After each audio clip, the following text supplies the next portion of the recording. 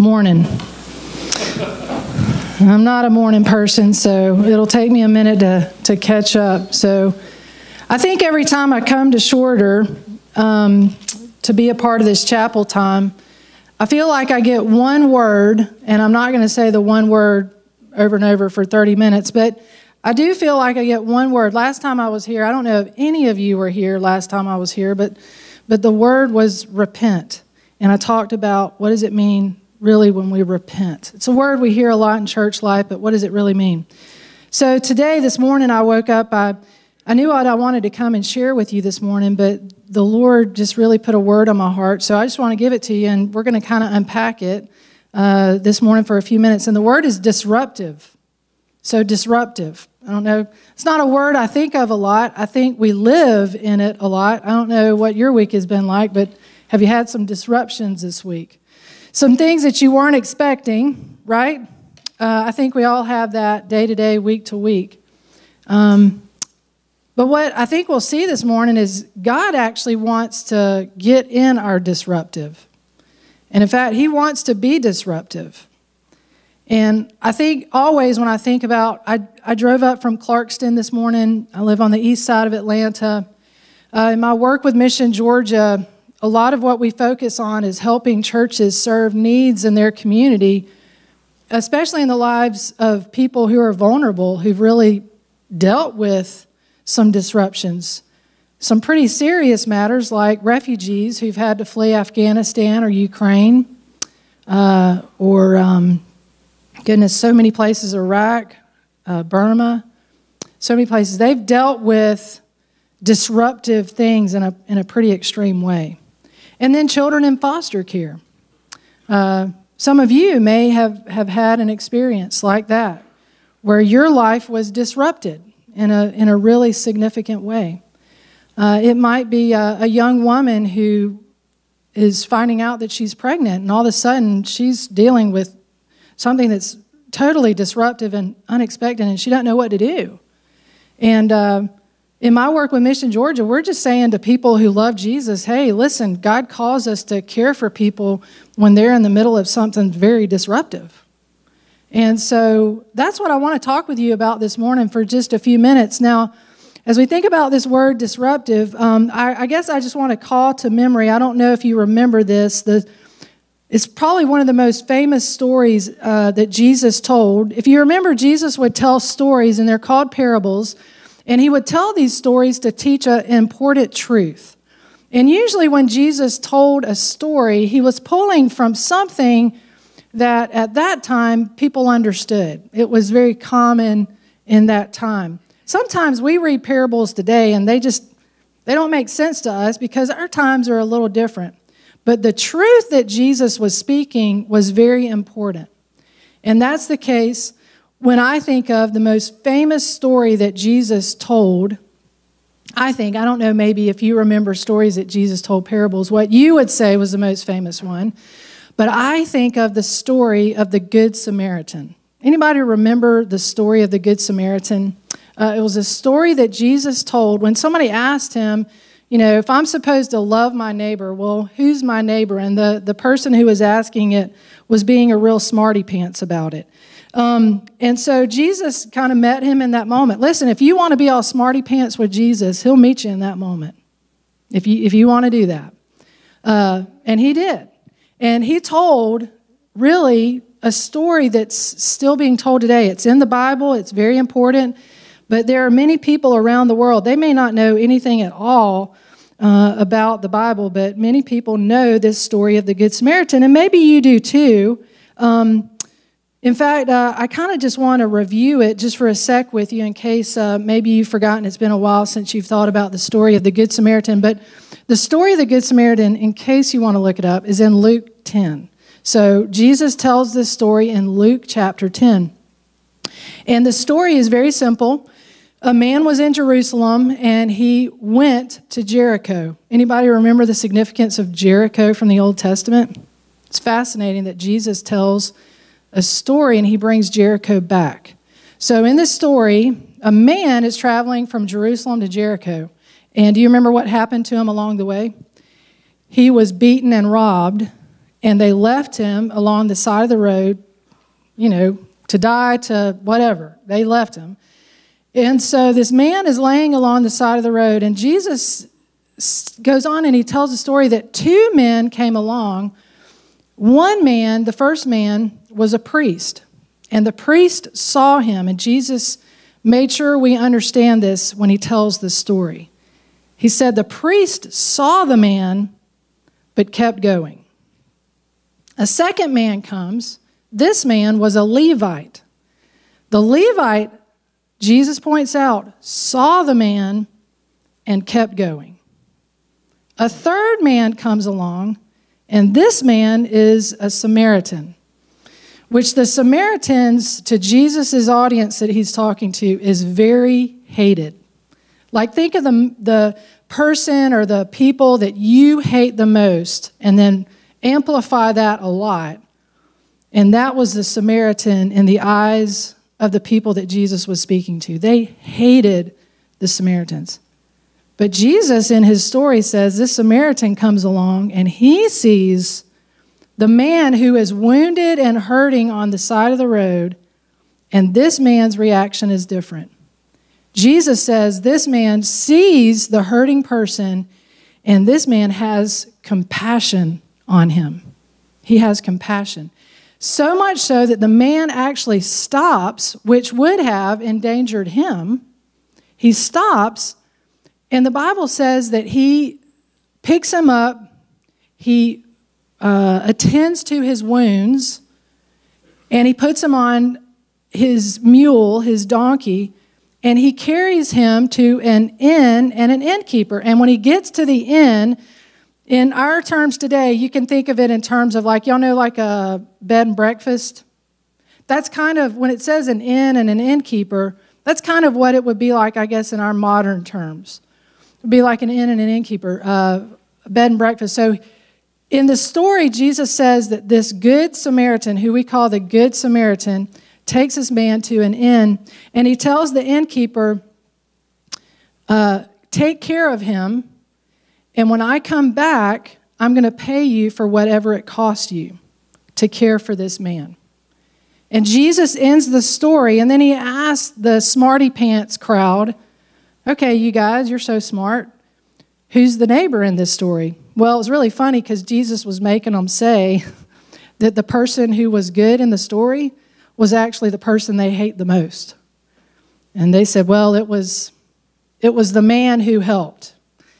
They wouldn't even say Samaritan. And so Jesus gives us this story.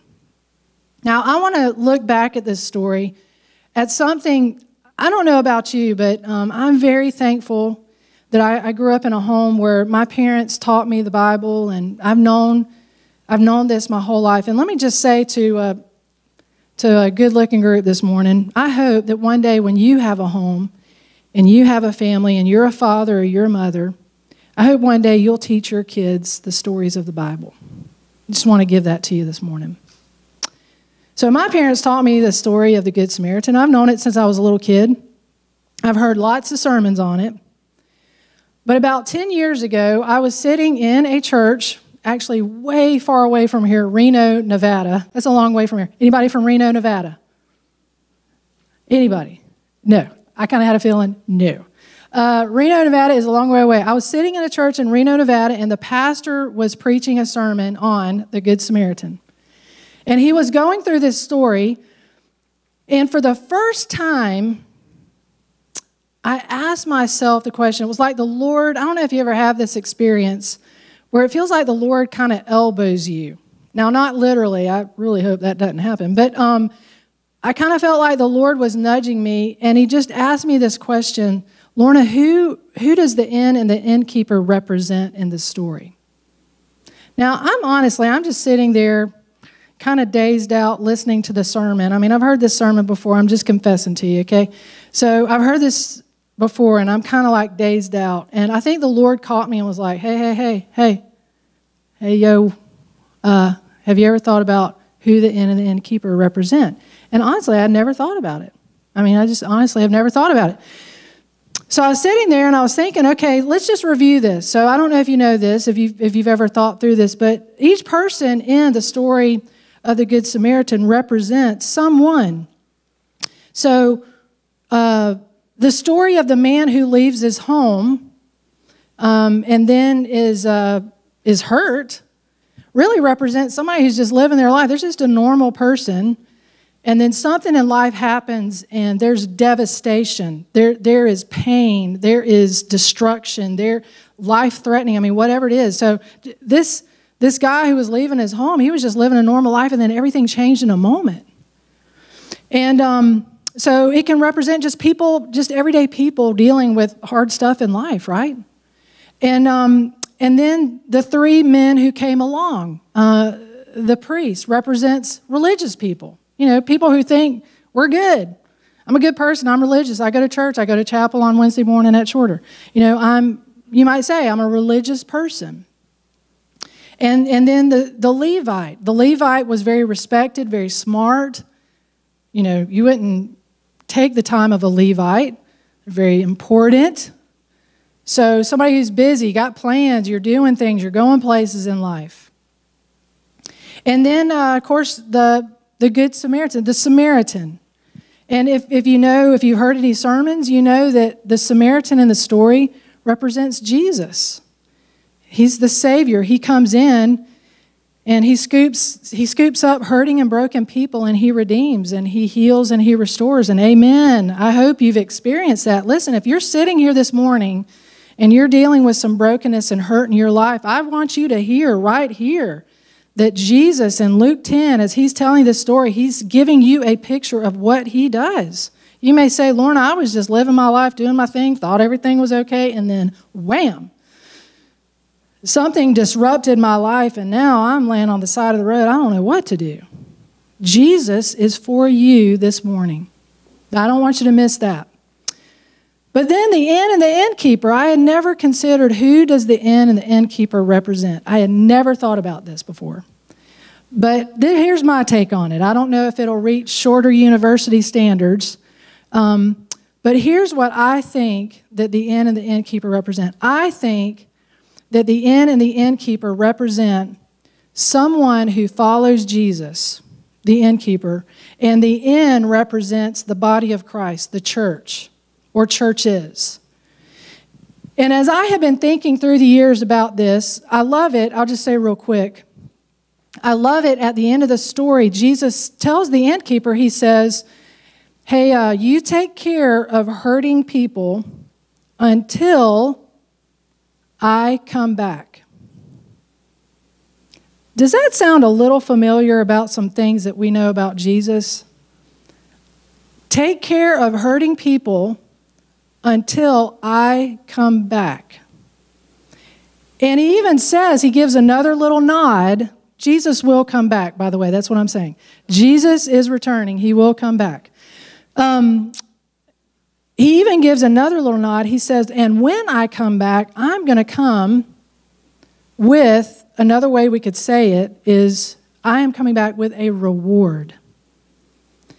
Now, there's one group of people that the Bible says Jesus is coming back for. And that's the body of Christ, those who follow him. And so I believe that this is, the inn and the innkeeper, is Jesus giving a little wink, little nod, a little what's up to the church, the body of Christ. And so I believe that this is instructive for you and I about how we are to live. If you're following Jesus, our lives are to be about what the inn and the innkeeper is doing. And I don't have time to really unpack all that. I just want to toss that out to you and let you look into that. But here's the thing that I want us to look back at specifically about disruptive. I don't know if you remember, you probably do. This is not the first time we encounter an inn and an innkeeper in the New Testament, is it? It's not the first time. In Luke 10, you remember the first time that we encounter an inn and an innkeeper, especially in the Gospel of Luke, is actually back in Luke 2. The Christmas story, right? I bet everybody remembers that. I mean, I felt like as a kid, we were supposed to not like the inn and the innkeeper, right? You know, like there's always a good and a bad in a story. And I felt like in the Christmas story, Jesus being born, the Savior of the world, I mean, it's the greatest story. Truly, Jesus is the greatest story ever told, and it's true. And Jesus came and, there was a bad, mean jerk of an innkeeper. And he told, remember Mary and Joseph went to Bethlehem? And while they were there, on the way, and when they got there, they had to have a place to stay. And Mary starts going into labor, and they need a place to stay. And they're knocking on all the doors, and they're trying to find a place to stay. And they get to maybe the last one, and they knock on the door, and the innkeeper says, I'm sorry, there's no room in the inn. Dun, dun, dun. I mean, it's like the plot thickens. I feel like we're watching a movie, right? The plot thickens. There's no room in the inn. And of course, this has been depicted in movies and television shows and all this. We all give our best stab at what was that moment like, because that's like real life. You're about to give birth and you don't have a place to stay. That's real life. And of course, you remember that maybe the innkeeper felt bad and he said, well, I got a place out back. It's where the animals are. But you can stay there. And so we know, as God does with disruptions, that actually all of that was a part of God's story that he had prophesied thousands of years before. You see, the innkeeper was actually a part of a bigger story. But as kids, I don't know about you, when you heard about the innkeeper, I just thought the innkeeper was a jerk and all that kind of stuff. So they stay back there, and of course, we know the rest of the story. I hope you know the rest of the story, and it is a true story. And I hope you'll read in Luke 2. Christmas will be here soon. Christmas break. So here's the thing. I had never considered the fact that it's so cool of Jesus that in Luke 10, he makes a hero of the jerk from Luke 2. Never considered that. That the jerk, the innkeeper in Luke 2, who said there's no room in the inn, which is a true story, that impacted Jesus' life. This is the same Jesus who's now a grown adult man, and he's looking into a group of people's faces, and he's telling a story, and he could have made anyone the hero in the story, and he chose to make the innkeeper the hero in the story. The type of person who had rejected him in Luke chapter 2 is now the innkeeper who takes in the hurting and broken man. And I just got to tell you this. I love this about Jesus. I love this, that this is just it's kind of like hidden right before our eyes in Luke chapter 10, that Jesus transforms the story.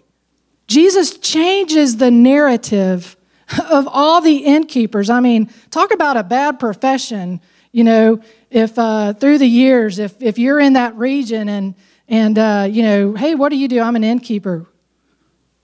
Was your granddaddy an innkeeper in Bethlehem? I mean, you know, it's kind of like the hang the head of shame. I'm an innkeeper. But Jesus chooses to redeem this storyline, and he disrupts that narrative, and he changes it. And I want to tell you this morning, the thing that to me that Jesus is saying as he tells this story, there's so many things in the story of the Good Samaritan, so many, and I don't even have time to go through them all.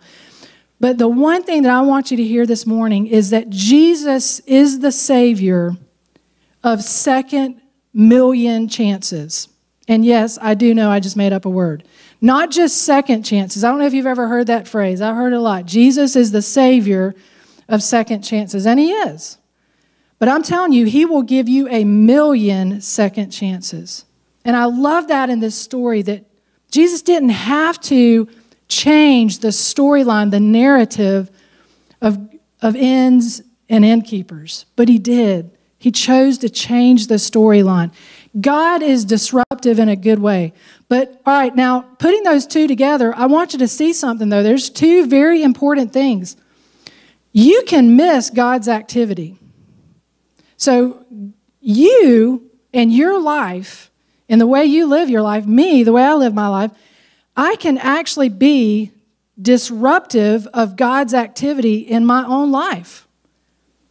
Now, here's the thing. God is always at work glorifying His name across the whole earth, every language, every time zone, every difficulty, every tragedy. I hope you know and you're secure in the reality that God is always glorifying His name, even on the darkest night. There's no coincidence that the Savior of the world was born at night. In the darkness of the night, our hope came. So don't you ever doubt, and I can stand here with so much assurance, I'd be scared to death of looking into a room full of athletes and students and smart people, and I'd be scared, I'd be so intimidated right now. I don't know if you've ever had a chance to do this, but you would be too. You'd be scared to death and intimidated to do this unless I were not sure of the fact that Jesus is always at work glorifying His name, and I want you to know it. That's what gives me all my confidence, that compels me to drive up here and spend time with you, is I want you to know that God is always at work, no matter what is happening. But you can miss the activity of God, just like the innkeeper in the first story.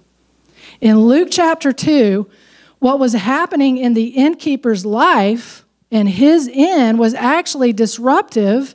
It prevented him from being a part of that story in a different way. And I had never been challenged by that before. I don't like that. So you know what? It makes me think, God, okay, I don't want to be like the innkeeper in Luke 2. I don't want to tell you there's no room in my life. I want you to know there is place in my life for you. And listen, I remember what it's like to be a college student. I remember the papers and going to the library and talking to everybody but studying. I mean, I remember how busy it is.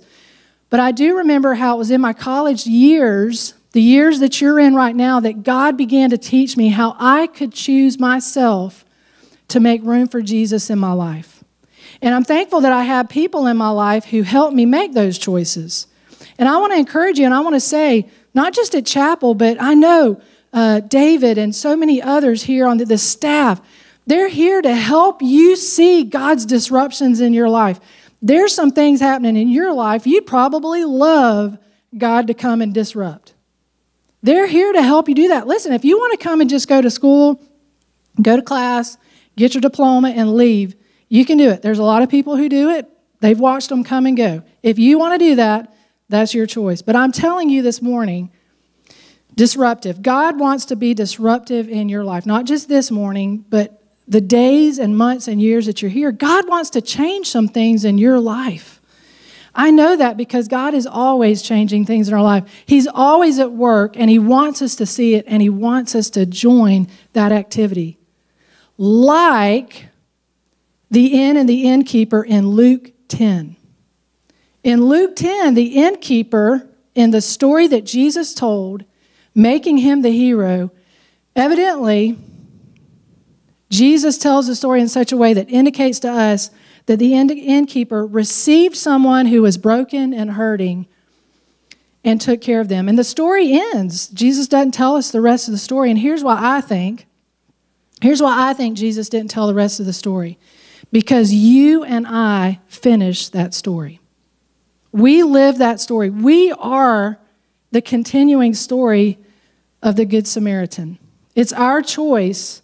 Are we going to embrace things that are disruptive in our life? Are we going to be used of God to be a blessing to someone? Because that's ultimately what we see, the story of the Good Samaritan. You know, my nephew, I was just talking with someone and telling my nephew plays football for a team that came and played y'all. I'm not going to say any more than that because I don't want to stir up bad feelings here. But my nephew came and played in the football game. He's an offensive lineman. So I had a hard time in that game. Like, I followed y'all's game, and I knew that game was coming. I couldn't come up. I was out of town. But I was watching that game, and I really was struggling because I do love Shorter. I love you guys. I love what happens here. So I'm a fan of Shorter. I really am. I never considered that my nephew would play on an opposing football team. Like, that's a real quagmire for me. That's a tough one. So I just said, I love y'all both, okay? So, but let me tell you something. For my nephew, I pray every day, and I'm not kidding you. I pray every day. Now I have 2 nephews that are in college. I pray every day that there will, in his case, that there will be some guys on the football team with him who will help him be a better man. I do. And I pray that for my other nephew who's in another university. I want people in my nephew's life who will help them be who God created them to be. And I pray that when they become that person on the side of the road, they have a terrible exam and they think, they've failed their whole college career. I pray that somebody on campus will step into their life, pick them up, and help them know, hey, dude, let's just go get some Taco Bell. Everything will be better.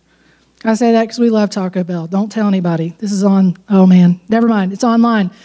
So I pray that somebody in their life will pick them up and say, yo, bro, listen, it's bad right now. It's going to be all right, okay? So here's my challenge to you. As we think about this thing of life that's disruptive, every one of you are living a disruptive life. Me too. And our disruptive life is either good or bad.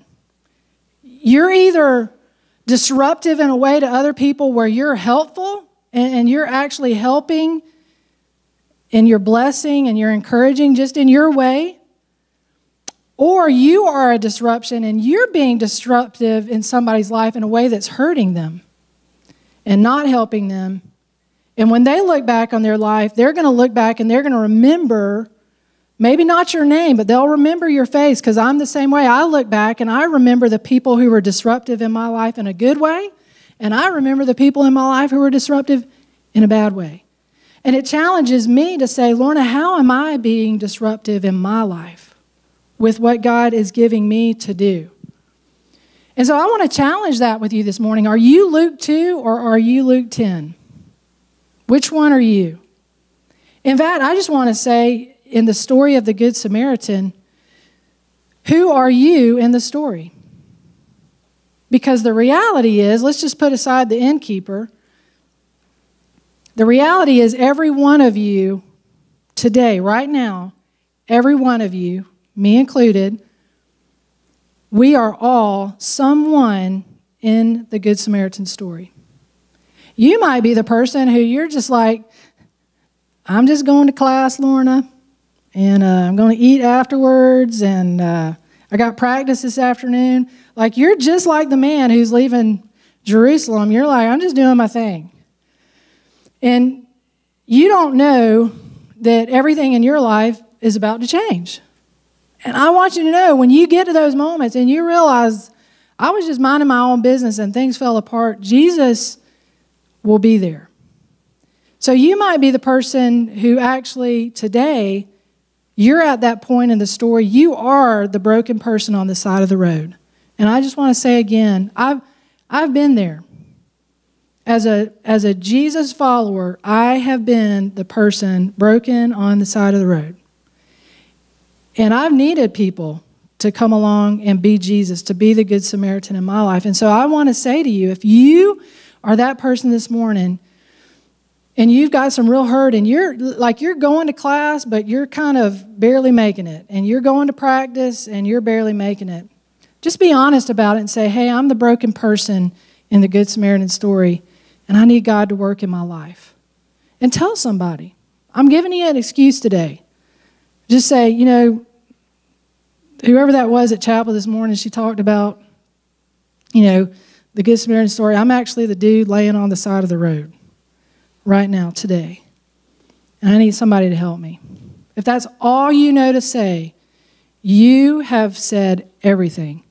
And God is going to bring people to you who are actually going to be like the Good Samaritan. The Bible says in Colossians that Christ in us, the hope of glory. Jesus, when we follow Jesus, He transforms our lives, and now we live like He did in the story of the Good Samaritan. We look for an opportunity to serve others. And, you know, the blessing for me with Mission Georgia is that I get to help and equip and find the people who are doing that. Foster care, human trafficking, who are serving people who are hurt on the side of the road. How can we be a blessing to them? How can we serve them and see them be restored to the life that God created them for? But you know, you may be somebody else in the story. You might be the priest. You might be the Levite. Too busy, too important, got priorities, got things to focus on. And you see hurting people. You see them in your family and you're like, yo, I ain't got time for that. It may be some friends. It may be some teammates. And I'm just saying to you, you got to think about that. You got to think about, do you want to be the person in the Good Samaritan story who just keeps walking by everybody who's hurting? If you want to do that, you can. But God wants to disrupt that. I believe God wants to be disruptive of that this morning. And He wants you to think about life differently. I pray that at some point all of you will really take the challenge, first of all, to receive Jesus into the home of your life. I love that in the story, a really significant part of the story to me is that Jesus didn't just, or the Good Samaritan, He didn't just drop the guy off at the front door of the inn. It actually indicates He went in. He went in and He spoke with the innkeeper and He made a plan. He went in, He got in there and He disrupted that inn and the innkeeper and what he was going to do, because He just said, hey, I got a dude who's hurt here and I need you to take care of them. That was disruptive. So when Jesus comes into our life, He's going to disrupt some things. And I'm asking you this morning, will you embrace that? You know, I had plans when I was in college, things I thought I was going to do. And I can honestly say now I am thankful God disrupted my plans and He gave me His plans. And so I want to ask you this morning, who are you in the Luke 10 story, in the Good Samaritan story? And will you consider making room for Jesus in your life in such a way that then becomes a blessing to people around you? Let's pray. Father, this morning I thank You just for the joy and privilege of serving. And I thank You for all of these students, the faculty and staff and friends who are here. Lord, I just put this word before You. Again, disruptive. God, be disruptive in our lives. And I do know, in a room like this, I know that there are things going on in these students' lives that, honestly, they need You to disrupt. And so I pray, God, just as You did in the Good Samaritan story, that You will redeem brokenness for Your glory. And that, Lord, what You do in the lives of these students and staff this year at Shorter will be something they will always look back on, and they will see You at work in their lives. God, I just ask of this room that You will not allow them to miss Your activity in their lives. God, help them, help me see and be responsive to all that You are doing, even on the darkest night. I pray this and I ask this in the redeeming and powerful name of Jesus. Amen.